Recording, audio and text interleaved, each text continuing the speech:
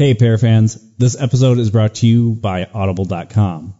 If you like listening to beautiful voices like ours instead of reading words, then head on over to Audible, where you get a free audiobook download and 30-day free trial at audibletrial.com/paratruth, where you can choose from over 180,000 titles for your iPhone, Android, Kindle, or MP3 player.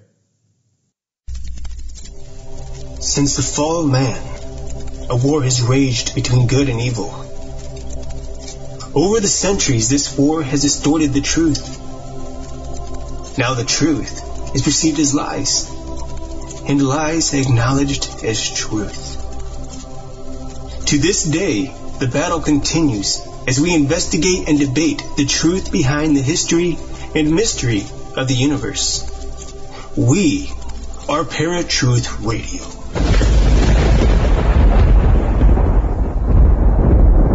Hey, Paratruthers! Welcome to another amazing episode of Paratruth Radio. My name is Justin. And I'm Eric. And tonight we got a super interesting episode for you.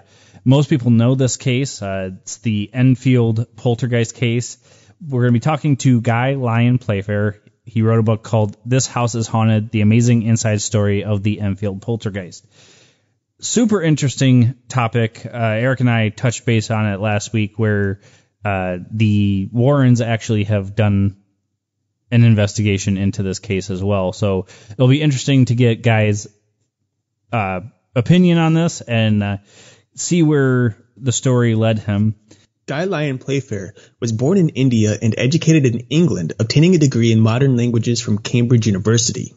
He then spent many years in Brazil as a freelance journalist for The Economist, Time, and the Associated Press. He also worked for 4 years in the press section of the U.S. Agency of International Development. Over the years, he has written 12 books, including The Flying Cow and Telepathy, The Twin Connection. Today, we have him on to discuss This House is Haunted, the amazing inside story of the Enfield Poltergeist. Now Paratruth presents This House is Haunted, with special guest Lyon Playfair. All right, and we have Lyon Playfair on the line with us. Guy, welcome to Paratruth Radio. So tonight we wanted to talk to you about This is Haunted, the amazing inside story of the Enfield Poltergeist. Why don't you tell us a little bit about how you got interested in this particular case? Well, I literally came across it by accident. I was sitting at a lecture at the SPR, that's the Society for Psychical Research in London, of which I was a member and still am. And somebody popped up and said he'd heard of a new poltergeist case in the suburb of Enfield, and it looked like a good one, and he would like some help in investigating it because he couldn't handle it on his own. So as I was sitting right in front of him, I could hardly get away because we have a tradition in the SPR that we help each other out when asked. And also, it's always a good thing not to hunt alone. I would just have somebody with you to make sure you're behaving yourself and seeing what you think you see. So that's how I got involved. And I went out there, I think, the following evening and was perfectly satisfied that it was a genuine case. It had all the traditional signs, and the family had never even heard of the word poltergeist. They kept on referring to it as the polka dice, which is rather nice. And we just decided to stay there until it ended, not realizing that it would go on for more than a year, which it did. And we hung in there and stayed until it stopped. Mm-hmm. Now, during your year of investigation, what was the progression of the haunting like? I know you mentioned that it began with knocks, but to what degree did it really go to before it began to settle back down? It followed a very typical pattern. In fact, I compiled a list of symptoms of poltergeist cases, and the curious thing is that they tend to happen in the same order. Mm-hmm. You get the same sequence of events in London as you would get in Brazil or South Africa or Iceland or anywhere. It's a universal phenomenon, and it tends to follow a very established pattern. And knocking is typically the first sign of activity. Mm-hmm. And then you get small objects moving around. In this case, it was pieces of Lego brick and occasional marbles. And then it moved up to larger objects like furniture, chairs and tables and so on. And then after a couple of months, we got the really weird stuff where things started going through walls, and some really quite excessively strange incidents took place, which people find very hard to believe, and so did I, but they happened. And finally the thing just faded out. They tend to go out very much of an anticlimax, and that's what happened to this one. Okay. Now, a lot of people have different definitions of what a poltergeist is. Some people believe it's an actual entity. Some people believe it's psychic phenomena coming from usually a young girl or someone that is coming into maturity. What is your definition of a poltergeist? Well, poltergeist is simply a word which we use to describe something we don't understand. So it's not very precise. Okay. It is, in fact, it's a syndrome. You know, a syndrome is a collection of symptoms. And we know something about the symptoms. There are quite a lot of them, about 15 or 20 altogether. And we just refer to them as poltergeist. Of course, when the word was made popular by Luther in the 16th century, the only solution around was really that it had to be the work of the devil, because that's how they thought it in those days, and unfortunately some people still do, but we don't think that way at all. And the phenomena remain the same, it's just that the interpretations are different. And now it appears that there is some curious relation between the state of mind of the epicenter, the person around whom it all revolves, and the things that happen. But they're still totally mystifying. I mean, you know, chairs and tables don't just turn over on their own. It's not possible. Right. And yet it happens.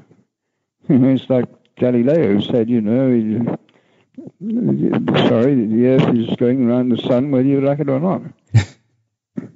Mm-hmm. Now, not every investigator does this, but many do, and I think they should. And that's pretty much psychologically evaluating the subject that they're investigating, whether it's the people or otherwise. So when you went into the house the first time and you sat down with the girls and with their mother, what type of evaluation did you do to try to figure out where their mindset was and what was really going on, to figure out if anything was fabricated and et cetera? Well, we went to the experts. We had Janet spent a whole month in the Maudsley Hospital, which is one of the top psychiatric hospitals in the world. And she was literally taken apart and put together again, and they couldn't find anything physically wrong with her at all. She was x-rayed all over and questioned on everything imaginable. Mm-hmm. And she was suffering from sort of mild stress following her parents' divorce. And she was a bit unhappy, and she was also reaching the age of puberty. She was 11 when it started and 12 when it ended. And it was still, she wasn't in any way, as the psychiatrist in charge said, that she was really, didn't stand out. If we'd taken 100 girls of her age off the street, they would all have sort of hang-ups about growing up and becoming adults and things. But that's the real mystery. There was no obvious reason why Janet should have produced the extraordinary effects that she did. Right. I'm afraid we just don't know. Now, was it just after the divorce that all of this kind of started taking place? Yeah. It was, I think, about 2 or 3 months, yes. Okay. That's right. So in a sense, it does kind of revolve around a young girl that a lot of people, believe that poltergeist cases do. So that's actually really interesting. Yes, definitely. It definitely evolved around the youngest daughter, Janet, who was the lively one. She was very, very extrovert and athletic and active and so on. Mm-hmm. Her older sister was much quieter and didn't get involved quite so much, but she did slightly. But Janet was the main focus of the activity. Although it actually, on one occasion, it went on when we got Janet out of the house altogether, and we still had things happening inside. So it was not entirely due to her presence. Mm-hmm. Now, during the case, there was a point in which, correct me if I'm wrong, but I believe it was also Janet who levitated at one point. Yes. Okay. Not only that, but she was seen from the street by the policewoman who was supervising the school crossing. Mm-hmm. She actually saw her going up and down, just like in that film of The Exorcist. That was actually true. I mean, that was based on a real case, and it was a lot more accurate than people might like to think. Mm-hmm. And yes, Janet was seen levitating and sort of going around in circles in midair. And we've interviewed the woman who reported that incident numerous times, and she's absolutely stuck to her story. And she's a very down-to-earth type, and she's got a very responsible job for making sure the kids get across the road without being flattened by the cars. Mm-hmm. And she knows what to look for, and she keeps her eyes open. And she saw Janet at least 2 to 3 feet off the bed, which incidentally didn't bounce at all. It was a solid mattress, and she's stuck to that story ever since. And so has the tradesman who was passing at the time, who saw this enormous sofa cushion just appear on the roof of the house. Mm-hmm. One second it was not there, and the next second it was. And he hasn't got over that today. I mean, he still won't talk about it. It freaked the hell out of him. Wow. Well. All right, folks, before we get too much further into it, we're going to go to our first break. We've been talking to Guy Lyon Playfair about his book, This House is Haunted, The Amazing Inside Story of the Enfield Poltergeist. We will be right back after Eric's Random Fact of the Day. Now, Eric's Random Fact of the Day. Did you know that Germany is a country of about 81 million people, and that only about 230,000 of which are actually Jewish? Also, did you know that after World War II, many Germans had never met a Jewish person, and hence have had trouble associating with Jews, or even seeing them as anything but victims? Enter Rent-A-Jew. Yeah, you heard that right. Despite the terrible title for an organization, the service, according to Vox.com, isn't exactly as weird as the name implies. It's basically a seminar service. Basically, some organization hires Rent-A-Jew to put together a presentation. Then Rent-A-Jew sends over some Jews, mostly young volunteers, who talk to the assembled students about what it's like being Jewish. This leads unknowing people to see and understand that Jews are indeed more than just victims of World War II, but that they also want to be seen in their own right.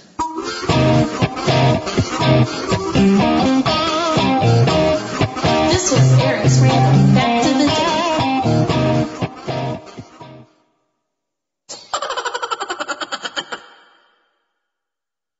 All right, folks, welcome back to Paratruth Radio. My name is Justin.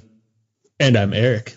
And we've been talking to Guy Lyon Playfair about This House is Haunted, the amazing inside story of the Enfield Poltergeist. Now, just before break, we talked about Janet levitating. Did you guys witness any type of levitation or things being thrown across the room, that sort of thing, when you were there? Oh, heavens, dozens of times, yes, certainly. I mean, I had a heavy armchair sliding across the floor right in front of my nose, and numerous small objects would be thrown, and things would drop from the ceiling, and sometimes appear in very unusual ways. You know, they would bounce off the walls, which objects don't normally do. And yes, it just went on and on. I mean, as I said, the examples would fill a book, and they have. Mm-hmm.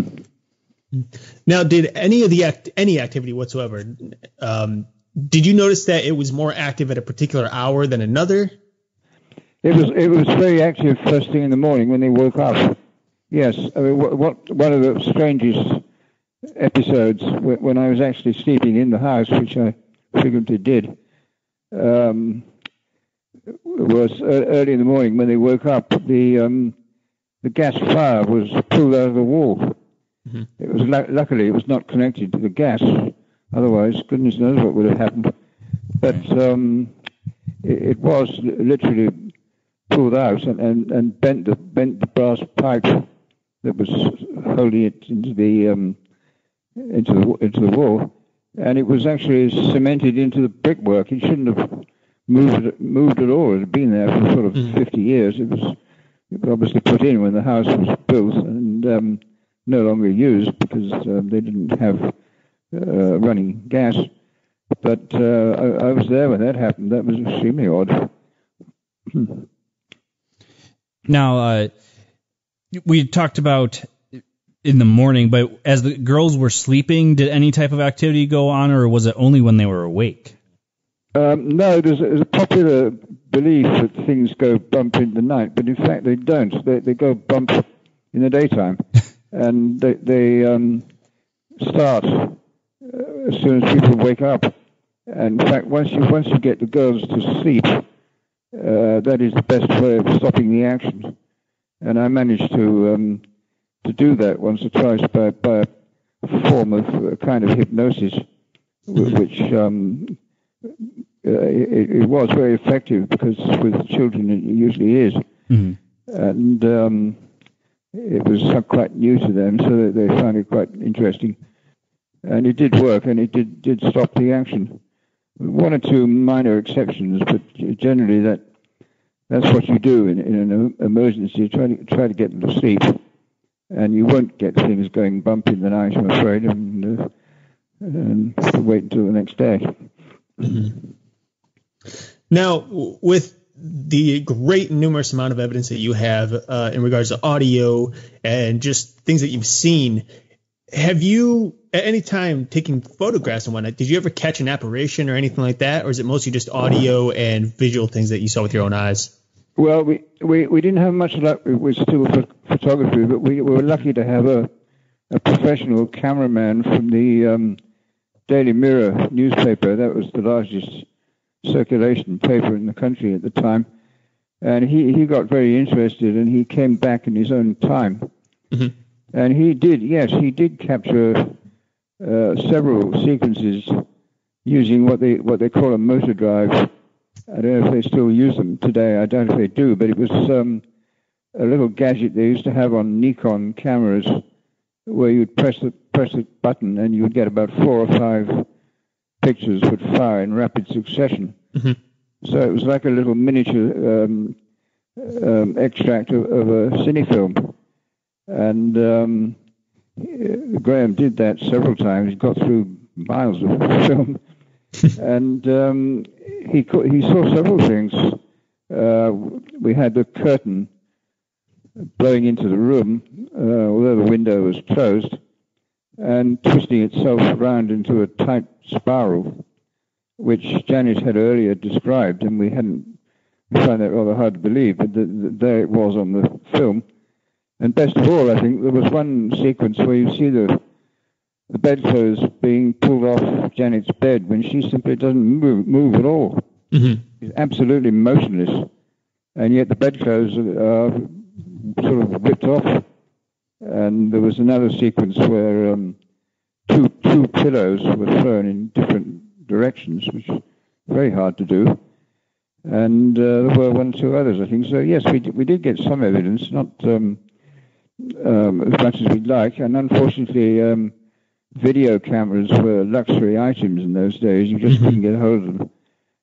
We did manage to get hold of one, and it wasn't very successful. But audio tape was masses of sound effects on that.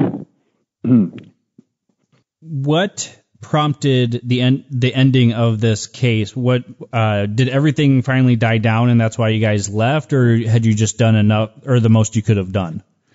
It was a tremendous anticlimax, I'm afraid. It was not the way it should have ended, like in the average horror film, with all sorts of fire and brimstone and screaming devils and all that. That's not how it is. It just stops. Okay. It stops for no reason. And in this case, it was stopped by a Dutch medium called Dono, who came over with a friend of mine who worked for the Dutch newspaper, the Telegraph, and he just rang me up one day and said, would you like this fellow to come over and stop it? And I said, yes, please, as soon as you can. So he came over, and as far as I know, he didn't do anything. He didn't speak English very well, and he sat in the bedroom on his own, as if he was sort of meditating, and had a brief chat with my friend interpreting, and that was it, really. There was nothing happened after following his visit. So whether it was entirely due to some kind of suggestion, which I certainly don't rule out, if the children thinks it's ended, then it has.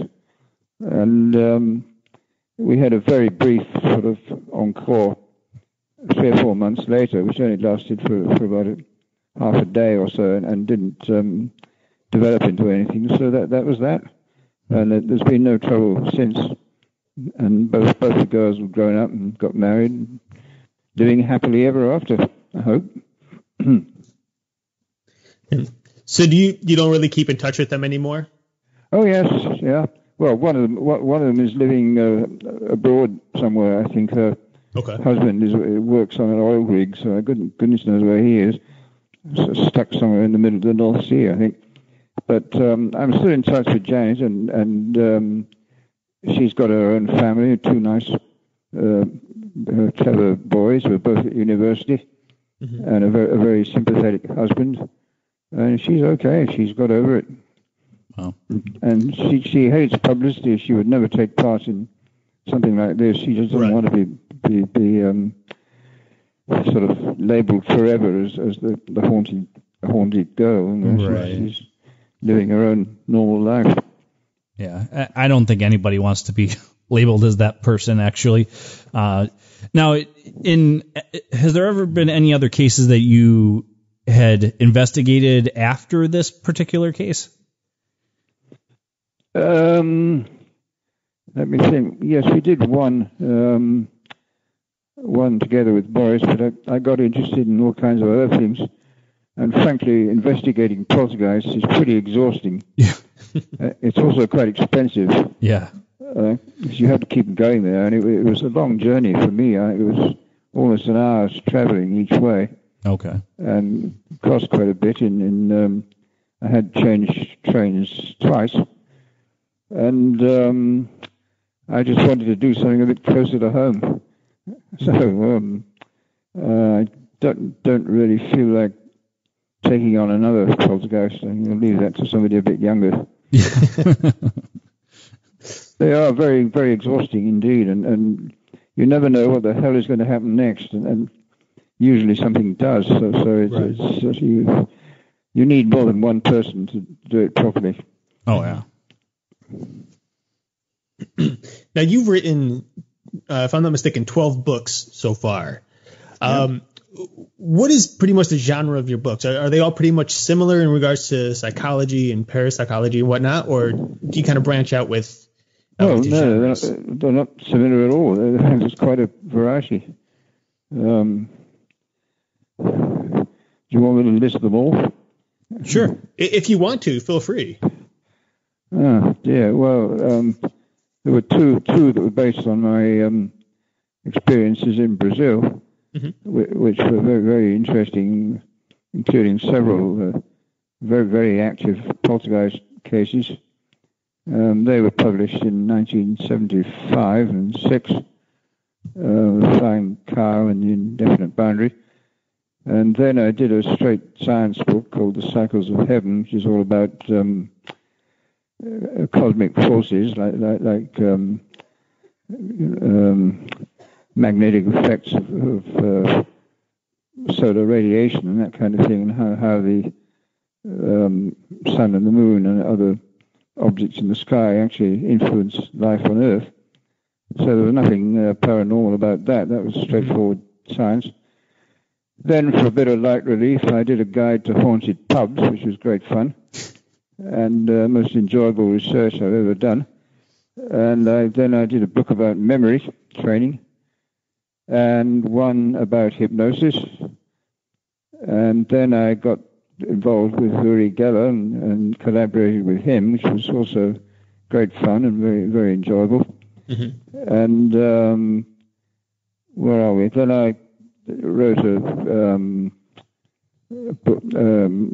book about twin telepathy, which was actually my favorite one, although it hasn't sold at all well, for all kinds of reasons, which is a pity, because I think it's very important, and I'm still working on that and making quite a lot of interesting discoveries. And I've done one or two others that I just can't remember, I'm afraid, but I've written all sorts of chapters in other anthologies and dozens, hundreds of articles and so on, and radio and TV stuff, so I've been pretty active on the whole. Oh, great. All right, Guy. Well, it is time to let you go, so I did want to give you a chance to tell everybody where they can find you, find all of your books, and any other information you want to give out. If you get onto the Amazon, if you're in the USA, you go onto Amazon.com, or in Europe it's .co, and then UK for England, and that lists that there are 4 of them still in print. The Brazilian one and the twin book and the hypnosis one and the well, they're all listed there, and you can order them and read bits of them, some of them, and hope you enjoy them. All right. Well, thank you so much for being on, and maybe sometime down the road we can talk to you again. Yep. Good. Well, all the best. Yep. Take care. Bye-bye. Thank you. All right. Bye. All right, folks. That was Guy Lyon Playfair. So, interesting guest, interesting book. It is late for him, so we didn't want to keep him too long. Interesting concept about the poltergeist. I believe, have we talked about the poltergeist before on the show? A little bit. I don't think we've actually focused on the poltergeist, but we've talked a little bit about it, brought it up. Okay. So, out of all of the information he was giving us, what are your thoughts on it? Do you think that it's more of a like telekinetic phenomenon? Do you think there's more of a spiritual aspect to it? What's your thoughts?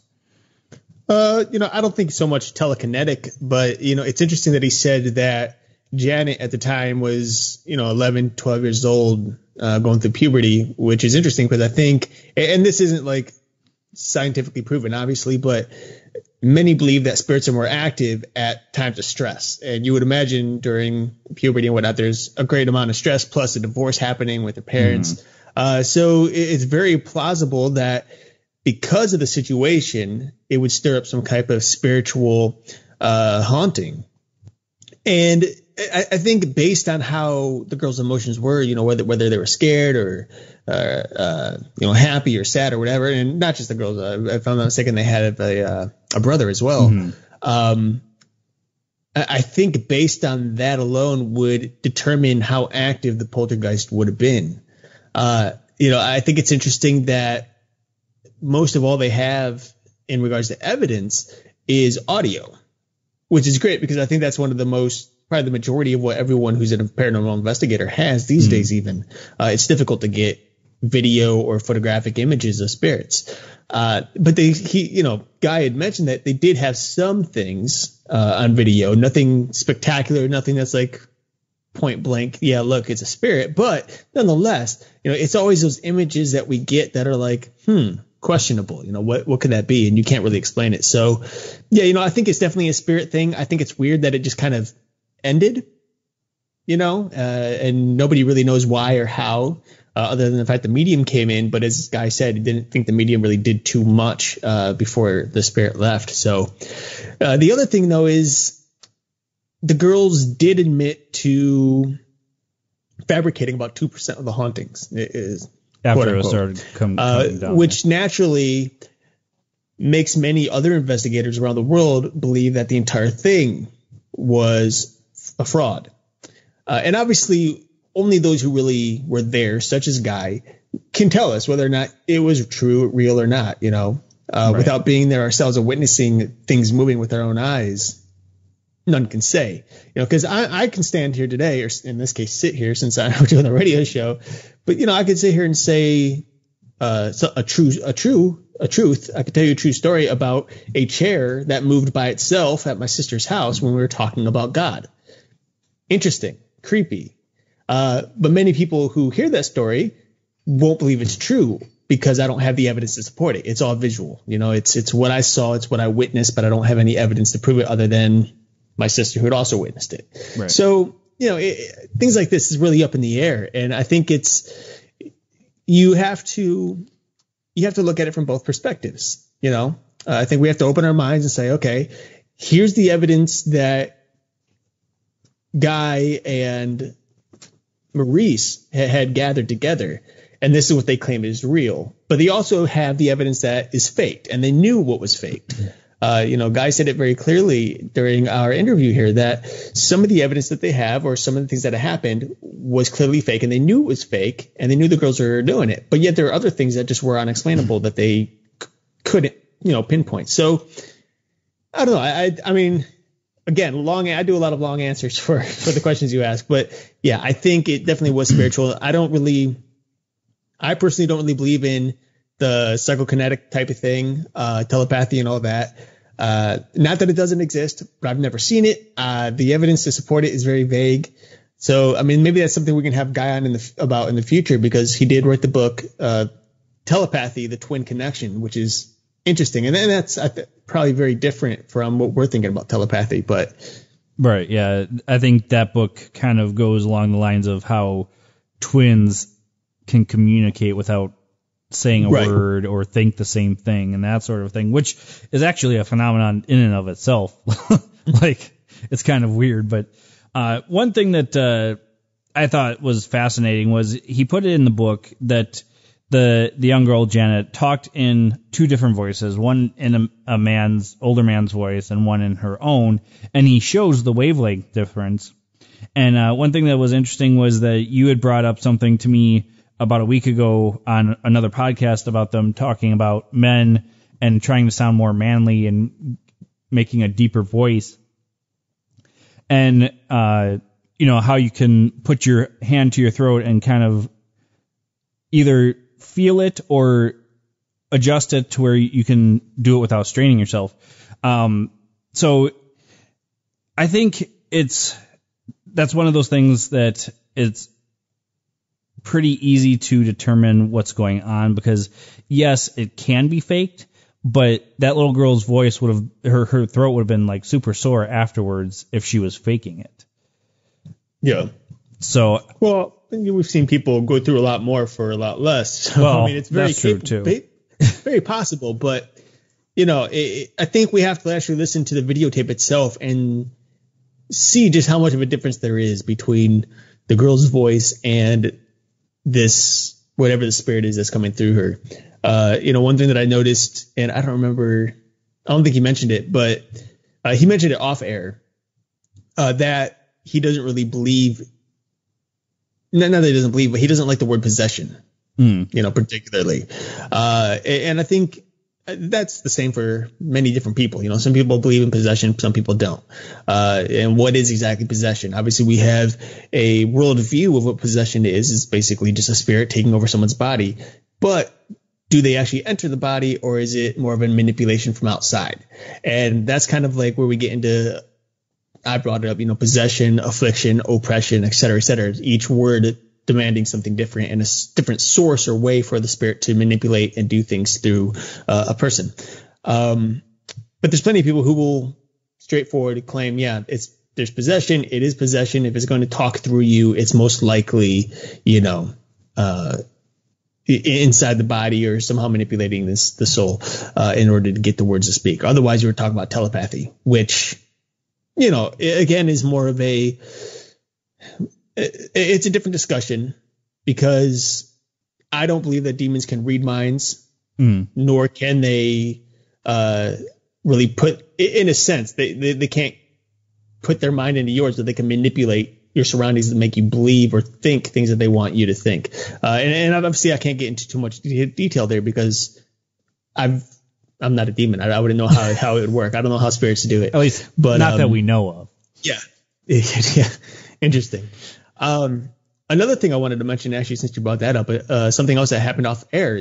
Sometimes we have these conversations with our guests off air, and one of the things I brought up was The Conjuring 2, which came out about a year ago. And many of you out there listening right now have watched The Conjuring 2, and you notice something about the story revolving around this crooked man. And we see at the end, kind of like bits and pieces throughout the film, but at the end, the crooked man shows up, and it's this demonic looking creature wearing a hat, really tall, really lanky. And so I asked him about that. I asked him if there was anything, about the crooked man that came up from the girls, or if they witnessed anything. And it was just this thought about the fabrication of Hollywood and how they like to go over the top with some of the stories instead of telling the truth. And Guy had said that there is absolutely nothing about the crooked man in the actual story. When he was there, the girls never said anything about the crooked man. The crooked man just didn't exist. The only thing about an old man was the voice that came from the girl. So it's interesting to hear that, because you get to see how fabricated Hollywood films are, just for story's sake and for entertainment. It's a way to draw people in, because a lot of people aren't going to go see the type of story that Guy witnessed. They want to see something much more over the top. So I thought that was interesting, and something I wanted to just mention to everyone here on air. So, well, one thing that we didn't get a chance to talk to him about is there is the phenomenon known as the Hat Man now that has come out recently, and it almost makes you wonder if they were just merging several stories together to get a more dramatic effect. Because like we've said in Paranormal Investigation, you don't get the evidence that half of these TV shows, or even on a lot of these movies, you don't get a lot of that activity going on when you're doing an actual investigation. One thing I found fascinating was the fact that we had talked to him about the activity happening during a certain part of the day, and that it actually stopped when the girls were sleeping. Now, in most poltergeist cases, I believe that is traditionally what's going on. Is it's surrounding this one particular girl. It's usually, and this is the odd thing, it's usually a blonde girl, and it just baffles me, but there must be something to it. So if you guys know anything about that, please comment in the comments below or let us know. But it was just interesting that he had told us, it's not at night that it goes bump in the night. It's during the daytime. So, and that's one thing that I think we've both said, that it really doesn't matter. Yes, sometimes it seems like in the evening things are amped up, but it can be anytime during the day. So, one other thing that I found fascinating about this was the woman seeing Janet levitating. And, if these little girls were faking it, that particular instance, and the woman could have been mistaken, I'm not saying that, but in this particular instance, do you think that it would have been easily faked for anything that Guy witnessed that these girls were doing? I mean, I don't see any reason for her to fake anything unless she's being paid off for it.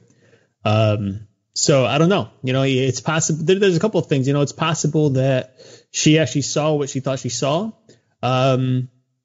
And that would make the most sense because and I don't think she would be gathering fame unless that's what she wanted. Was trying to gather some and she was fame, a police officer, so paying a police officer off would be a bribe and not. I mean, you would be arrested for that. So right. But and many people. Here's the interesting thing: is many investigators today who have looked into the Enfield poltergeist believe and claim that the levitation of Janet wasn't really levitation, but it was simply Janet jumping off the bed. And when you look at some of the photographs, it looks as if she's jumping off the bed. I've looked at the bed itself, and there wasn't much indentation or anything like that, anything that would necessarily show the bed moving before jumping. But Guy said it was a very solid bed. It wasn't something that you would normally bounce on. Right. So that could definitely be the reason behind why you can't see any movement on the bed in the pictures. But yeah, when you look at the picture itself, it looks like she's jumping, going up and falling as opposed to levitating. But as we saw or listened or heard, as we heard from Guy, the woman who claimed to have witnessed it was outside the house. She was down on the floor level, and if I'm not mistaken, the room was upstairs. And so her angle, her perception would be seeing the girl in midair and not really seeing the bed at all. So it's very possible that the girl was jumping and, she knew of the haunting. And so she thought she was levitating, or she was simply levitating. Now, this is, again, something that is just between two opinions. Now, one person is going to say, like Guy, who claims it really was real and that she was, circling around the air and floating and blah, blah, blah. And that's very possible. But, standing here, I can't say. I didn't see it in my own eyes. Right. It's either I take his word for it or I discredit it. And I can't do either because I don't know. So, all right, folks, we're going to go ahead and take our second. Back after Justin's Paranormal Headlines. And now, Paratruth Radio's Paranormal Headlines.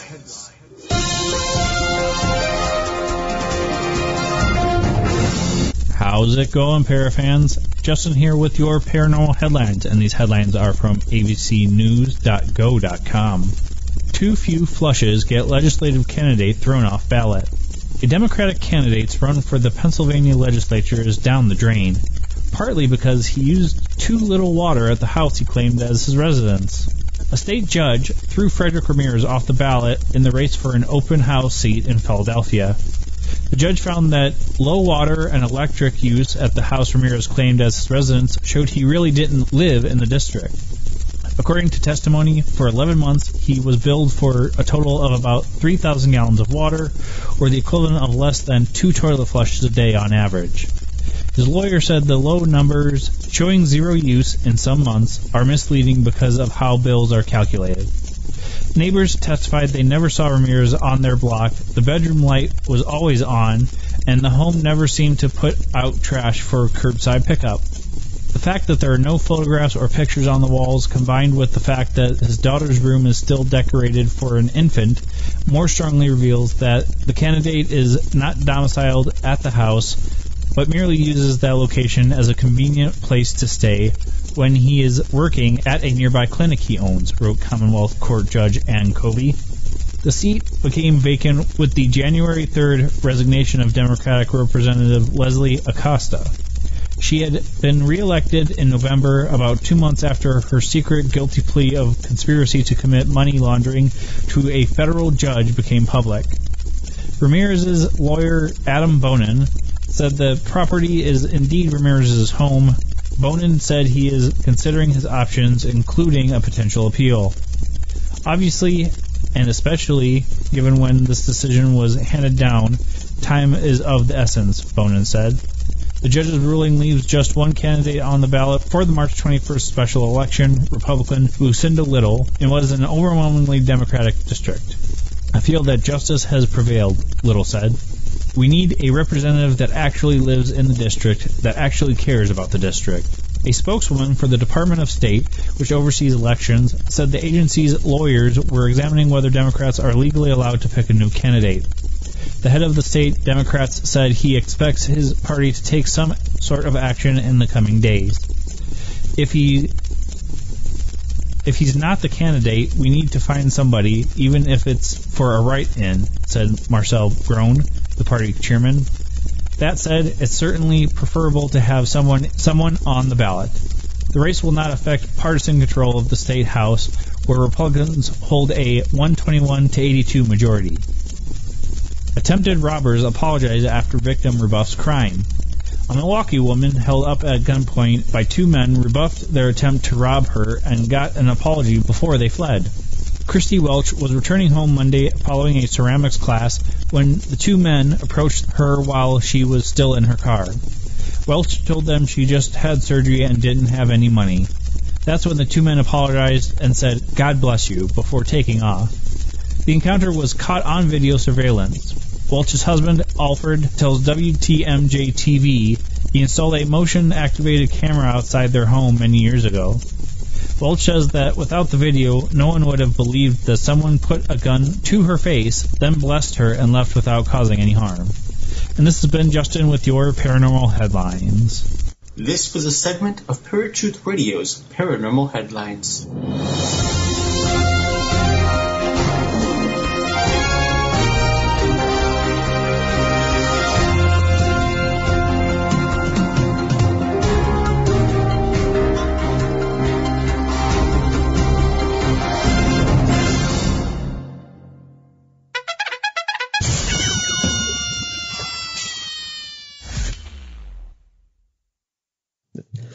What's up, folks? Welcome back to Pure Truth Radio. My name is Eric. And I'm Justin. And we were on the phone a little while ago with Guy Lyon Playfair with his book, in discussion of his book, This House is Haunted, The Amazing Inside Story of the Enfield Poltergeist. Since then, we have let Guy go, and we have been talking about poltergeists, both in general and, of course, the Enfield Poltergeist itself. We are, of course, coming up to the end of the show here.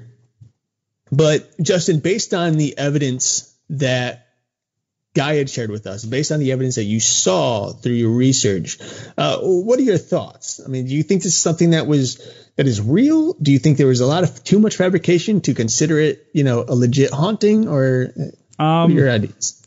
With a poltergeist case, it's kind of hard because you don't really know what's going on. Mm-hmm. But from what he was saying, and he witnessed this himself, and I'm not saying what he witnessed was wrong, we only have his and Maurice Gross's word, and the family, of course, saying that this happened. Unfortunately, like we had said, they weren't able to get any type of video evidence. There wasn't that type of technology back then that they could have it readily available. Right. He talked about some pictures that they were able to capture that were odd, but not necessarily paranormal in any way. So, in my opinion, is it possible that it was a spirit? Yeah, I think that's a good possibility. A lot of the things that he discussed, I think it would be hard to fabricate. Mm-hmm. I mean, like you had said, he did admit that the girls did start messing with them towards the end after activity started dying down quite a bit. Mm-hmm. So I honestly think that there is a spiritual aspect to this, but it kind of goes along those lines of, like you said, we weren't there. We can't really say for sure, but from what he's telling me, yeah, I think it's more of a spiritual thing. All right. Well, on that note, I think it's time to go. Folks, if you want to get in contact with us, obviously, paratruthradio@gmail.com. Email is always nice and quick. Otherwise, hit us up on Facebook. Send us a photo on Instagram or message us on Twitter. Yep. And next week, we've got Linda Godfrey coming back to talk about her most recent book, Monsters Among Us. As you guys know, we love our cryptids, so it's going to be an interesting show. So until next week, folks, where you will find us same time, same channel. My name is Justin. And I'm Eric. Peace. If you enjoyed this episode of Paratruth Radio and you would like to listen to it again, or are interested in listening to any of our past episodes, then you can find them at Stitcher, Blueberry, TuneIn, iTunes, Spreaker, YouTube, iHeartRadio, and the Fringe Radio Network. Or for a one-time fix of all of your Paratruth needs, simply drop in to paratruthradio.com. And of course, like us on Facebook and follow us on Twitter and Instagram for brand new updates on our show every day. Finally, we love bringing you fresh, entertaining media each and every week, but we can't do it without you. So please check out our Patreon account. Simply go to paratruthradio.com, click on the Patreon logo, and help us to continue bringing you the latest and greatest in paranormal research.